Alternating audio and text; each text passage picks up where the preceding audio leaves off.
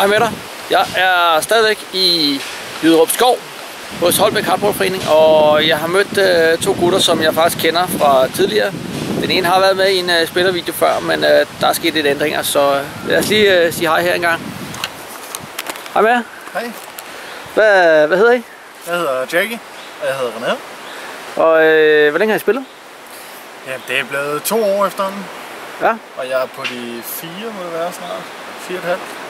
Og jeg har jo i hvert fald set jer nede i Hardballhallen, men hvor spiller I ellers? Sådan? Jamen, så er det primært her. Okay. Så vi kan komme ud og skyde med lidt længere skydende våben. Ja. I ser jo sådan set også rimelig ens ud, vil jeg sige. Kan I komme nærmere ind på det? Jamen, vi har jo altid spillet sammen. Lige siden jeg startede i hvert fald. Og så tænkte vi, så er det fedt lige at køre et sammensæt op. Yes. Og I er jo sådan set også i familie? Det må man sige. Vi er brødre. Yes. Okay. Og hvem ellers? Kan vi lige få... Det er godt. Jeg har overraskelse. Så får vi lige det på plads. Nå, men lad os se lidt på jeres grej. Hvad har I været så? Jamen, lige nu spiller vi begge to med VSR. Ja. Mere eller mindre er fuldt opgraderet.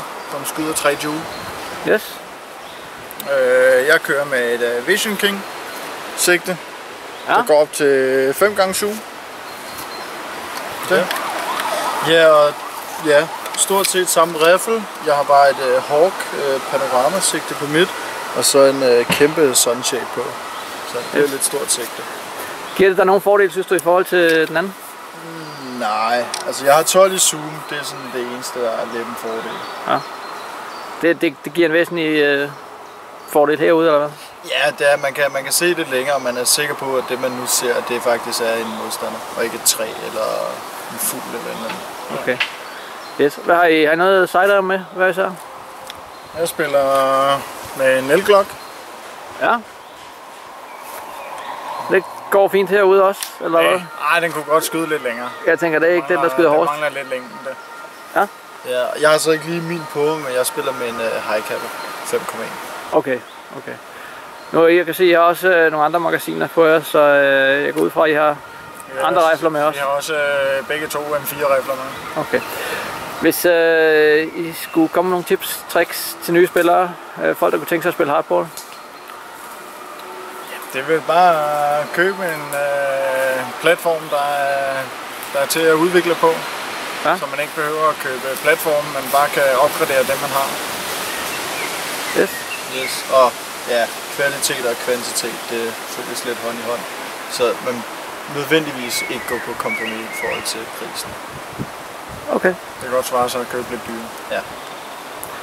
Yes. Er der andre ting, I lige vil runde til internettet? Nej. Kom herud i Jyderup Skov. Ja. Okay. Der er noget at skyde på. Yes. Og hvad skal man satse på sniper, eller skal man satse på en AG? AG'en er jo mest all-round og kan komme rundt alle steder, både indendørsbaner og udendørsbaner. Hvor den er vi lidt begrænset af, der skal være lidt længere afstand.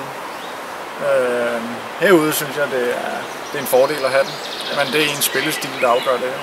Yes. Ja, og så skal man være forberedt på, at man skal lægge mange penge i en sniper, hvis den skal være god, og at man har en fordel ved at hente sniper.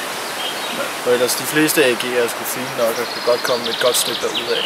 Men hvis man ikke har en ordentlig sniper, så kan man lige så godt droppe det. Ja. Okay. Ja, men hvis det var det, så vil jeg sige tak fordi I deltog. Og så ses vi bare derude. Det gør vi. Yes.